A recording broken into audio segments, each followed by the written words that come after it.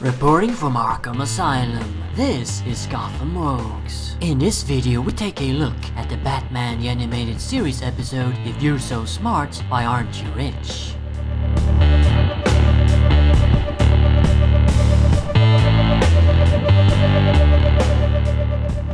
If You're So Smart, Why Aren't You Rich? Is the first Riddler episode on Batman the Animated Series, and it was written by David Wise and directed by Eric Radomski. In it we're introduced to Edward Nygma, a genius programmer who works at a company called Competitron. There, Nygma has created the video game The Riddle of the Minotaur. However, his superior, Daniel Mockridge, has Nygma fired and schemes to take all the profits from the game for himself. 2 years later, the game has been released to the public and has become a smash hit, making Mockridge and Competitron millions of dollars. With revenge on his mind, Nygma returns in the guise of the Riddler and kidnaps Mockridge, imprisoning him within a real-life-size replica of the maze from the Riddle of the Minotaur game. However, Batman is on to Riddler's plot and deduces his true identity, prompting Nygma to act drastically, luring both the Dark Knight and his trusty sidekick Robin to the maze. There, Riddler intends for the dynamic duo to fall for the numerous laid traps and meet their doom. To save themselves and Mockridge, Batman and Robin must solve the maze's riddles in order to avoid the death traps.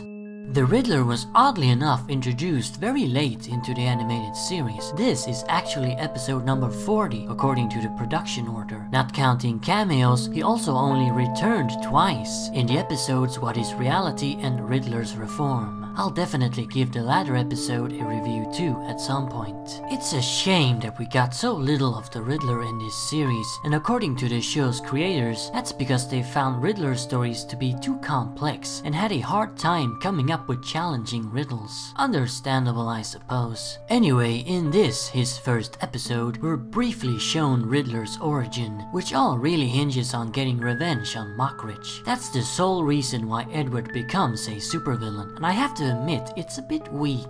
Did he really have to create the whole Riddler persona for that? Couldn't he have gotten his revenge without it? In the comics, Nygma is obsessed with proving that he's the smartest man in Gotham in a very grand and showy way, as he is sort of an attention whore. No, I won't say that word. Anyway, this essentially forced him to become the Riddler. There wasn't really any other way. You don't get anything like that in this episode. Sure, he's really smug and thinks he's smarter than everyone else, but that's not why he turns to crime. Revenge on Mockridge is. So once he's gotten that, what's his reason for continuing being the Riddler? Maybe that's also one of the reasons why the creators didn't use him much. They couldn't think of any good motivations for Nygma to fight Batman. This Riddler is also fairly sympathetic.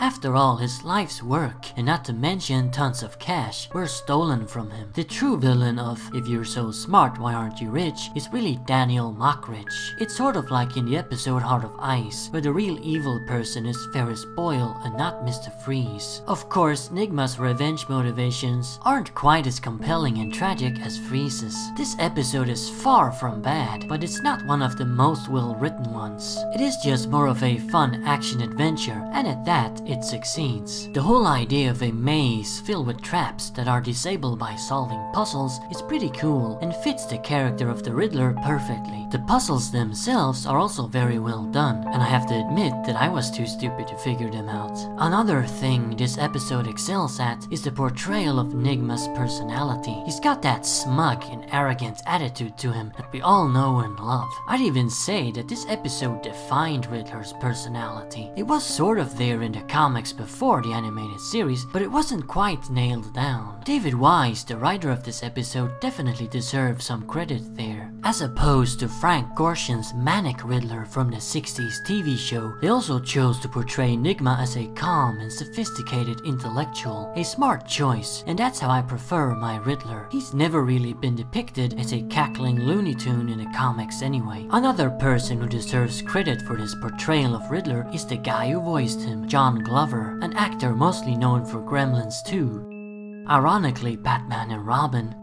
and of course Smallville.